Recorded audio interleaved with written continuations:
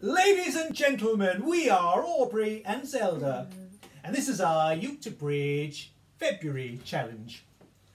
I say, Zelda, do you remember that time the world ended? Oh, I do, Aubrey. We were in a bit of a pickle, but we were really okay in our lovely sanctuary. Here we are now. Okay.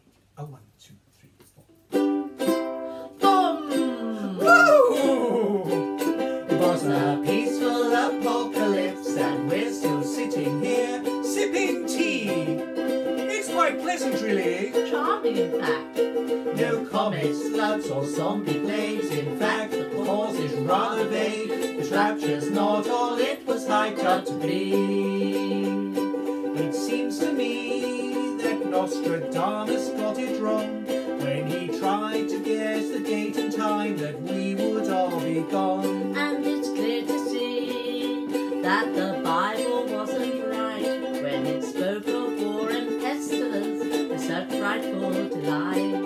The streets are bare, Where's the stairs? there's no one here. But we don't care. It was a peaceful apocalypse, and we're still sitting here eating scones. Scrumptious. Is that an earthquake? No, just my tummy. No fire and brimstone from the sky, and we're quite puzzled as to why this rapture's not all it was hyped up to be.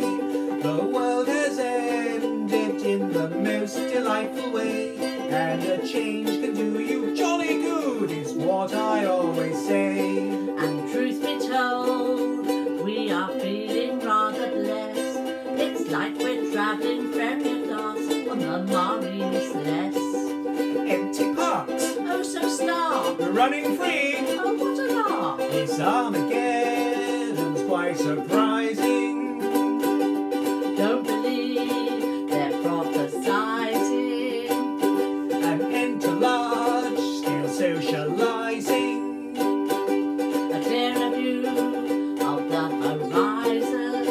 It was a peaceful apocalypse, and we're still sitting out here on the lawn.